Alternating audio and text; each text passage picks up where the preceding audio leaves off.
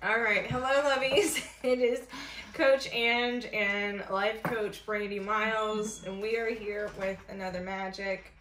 It has been a busy season for us. Yes, it's been kind of crazy. Yes. But we've been keeping gratitude firmly in center while we are riding the roller coaster. Yes. Yes. So today is day 15. We are talking about Day magically 15. healing your relationships. And so I'm going to read a little bit about this and then talk a little bit about it firsthand, and then, you know, how it goes. Then we'll ramble on for a bit. And then... Do you want me to read it and then you'll be able to talk about your mom or whatever? Yeah. Okay, so if you have a difficult or broken relationship, are suffering from a broken heart, or hold any resentment or blame towards another person for anything, you can change it through gratitude. Gratitude will magically improve any difficult relationship, whether that person is a husband or a wife, brother or a sister, a son or a daughter, a partner, a boss, a business client, work colleague, a mother-in-law or a father-in-law, parent, friend, or a neighbor. When we are faced with a difficult relationship or a challenging situation in a relationship, it is almost all cases we're not in the least bit grateful for that other person. Instead, we're busy blaming the other person for the problems that we have with them. And that means that we don't have a shred of gratitude. Blame is never going to make a relationship better. It is never going to make your life better. In fact, the more blame, the worse the relationship gets, and the worse your life gets. So I love these first couple paragraphs for a couple reasons. I love how it clarifies the definition of relationship. Mm-hmm. So, you know, I coach on the 5 areas of wellness, and one of those areas is relationships. People typically assume that means like a spouse or a romantic, Yep. and that's not the case. A relationship is any kind of connection that you have with someone, and all of them matter. I mean, obviously some carry more weight, but they all matter, and they're all important to be intentional in. Yeah. And so finding gratitude in each of the relationships, not just in your spouse, is what will make a difference in your whole life, because there's so many pieces to our lives. Mm-hmm. So I love that clarification. And then, you know, just to stop putting blame on everything else. I'm a big fan of the 4 agreements. And one of them is that nothing is personal. You know, I am only responsible for my thoughts, feelings, and actions. I'm not responsible for yours, and you're not responsible for mine. And so therefore, how I feel is never your fault.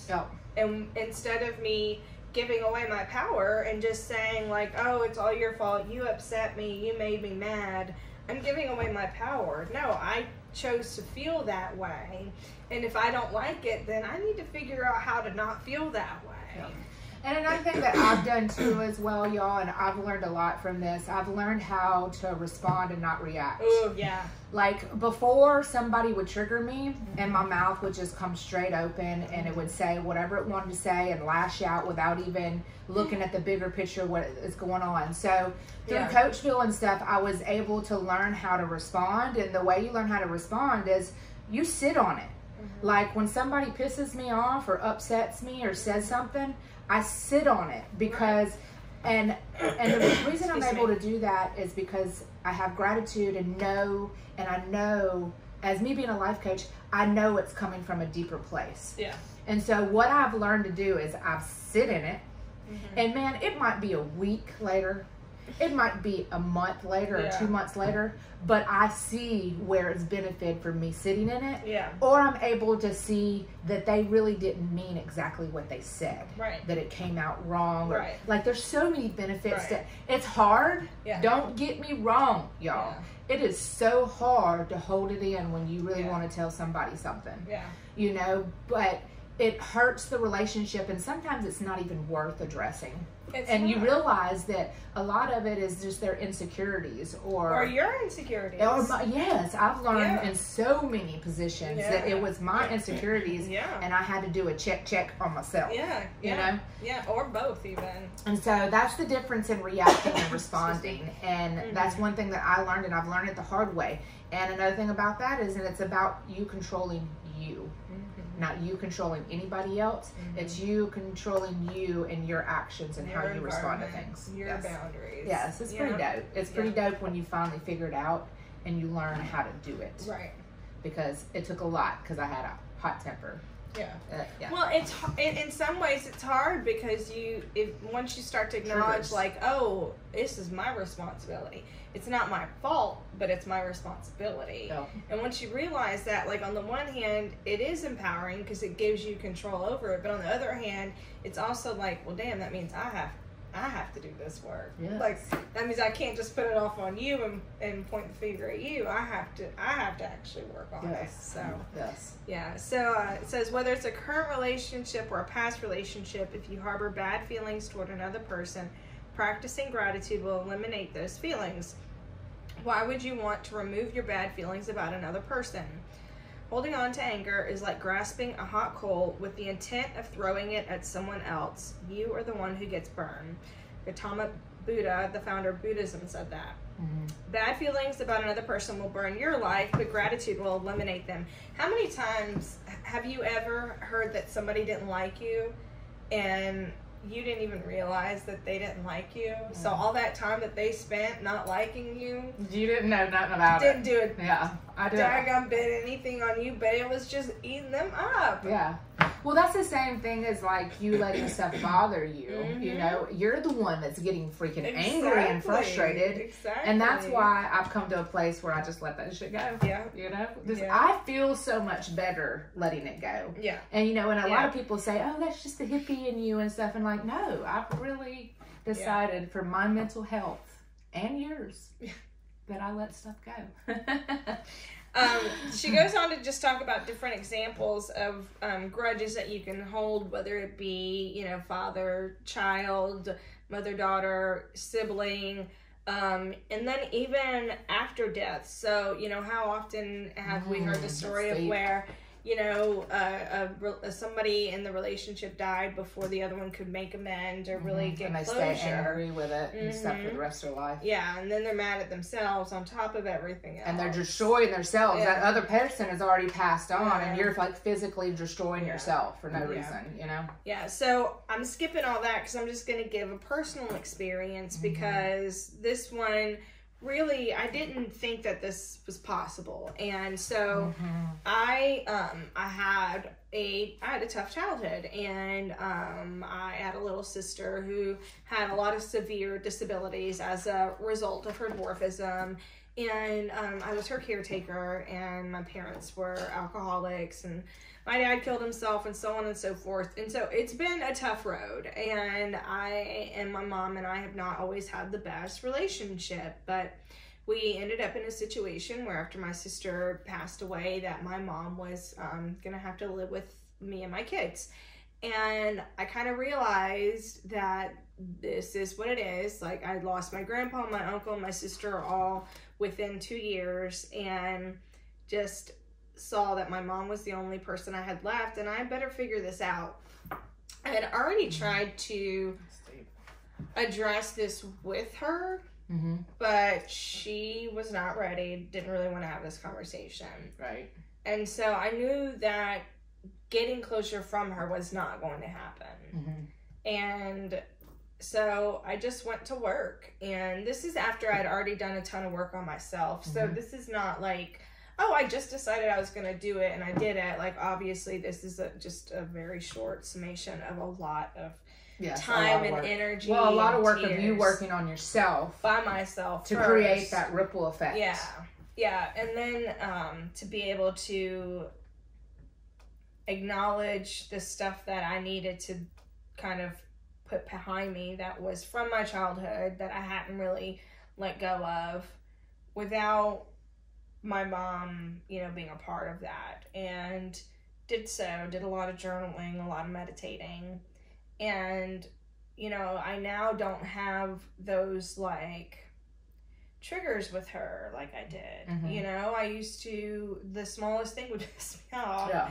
And I'm not that kind of a person in general, but with her, it was a hair trigger. Yeah, because it's something that you grew up with, and there's so much triggers and stuff added onto it. Yeah. So, you know, to say that I was able to sit and find gratitude within who she was, accept who she was, who she's always been, and that she did the best she could with what she had at the time, is what allowed me to really get to where I am. Like, I did that for me, and hell yeah, it's benefited her, and I'm glad that it has. It's not like I don't want her to benefit from it, but I didn't do that for her. I did that for me. No, but that's usually what happens when you start working on yourself. When you start working on yourself and you start changing yourself and stuff, then that ripple effect happens, and the ripple effect happens to people that are closer to you, friends, your families, your spouses, your children. You know, and then they see you do what you do, and it's just a ripple effect. It's just like a ripple effect of negativity, you know, but we turned it around to a ripple effect of positivity. Right. You know? It's amazing. It's amazing. I say all of that to say that it works. Like, it really does. It's not easy. And like I said, this was after me kind of getting my own self into a good place, because I wouldn't have been able to do this, you know, 5 years ago, because I wasn't in the place where I needed to be.